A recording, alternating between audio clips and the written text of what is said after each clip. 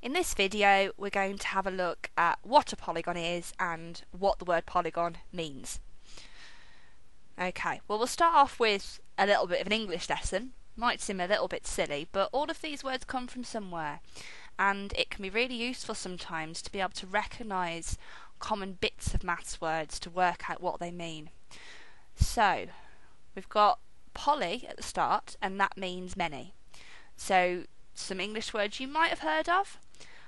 Polymorph is a word that means many forms, so something with a lot of forms or a lot of different ways of presenting itself might be called a polymorph. And there's also a word that's polymath. You might not have heard of it, but what that means is somebody with lots of different skills. So you might find somebody who's particularly good, I don't know, at languages, art, maths and music might be called a polymath because they've got skills in lots of different areas. So poly means many. And the word gon kind of roughly means angle. So you might have seen the word hexagon in maths, and that's a shape.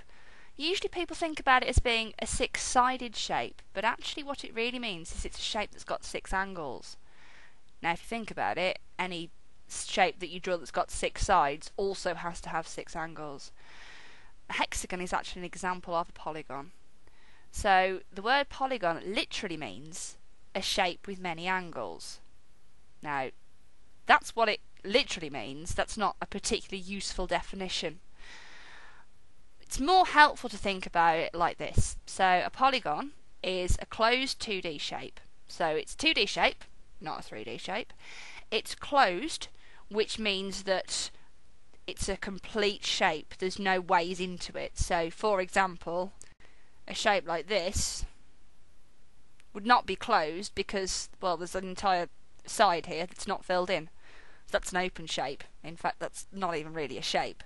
So a polygon has to be a closed shape, and it's made of straight lines.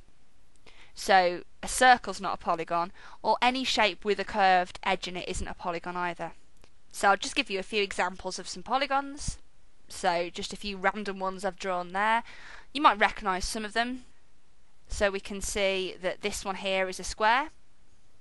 This one here is a triangle. It's actually an isosceles triangle because these two sides here are the same length. This one's a pentagon. It's got 5 sides. And this is also a 4-sided shape, like my square. But this doesn't really appear to be anything special. And I've also got a shape here which looks really, really bizarre. This is still a polygon. It's not one you're probably used to seeing, but this is actually, if you count the sides, 1, 2, 3, 4, 5, it's actually a 5-sided shape, so this shape would be a pentagon. And let's have a look at some that aren't polygons. So we've got, as I mentioned before, the circle. It's got no straight sides at all, that's not a polygon. We've got a semicircle type shape here. It's got one straight edge there, but it's got a curve, so that's definitely not a polygon. A nice little love heart shape there, completely made out of curves, not a polygon. And then this shape here, which is made up of 2 sort of circular arcs, that's definitely not a polygon either. So you need to know what a polygon is, you need to be able to recognise them, and they're basically 2D shapes made up of straight lines.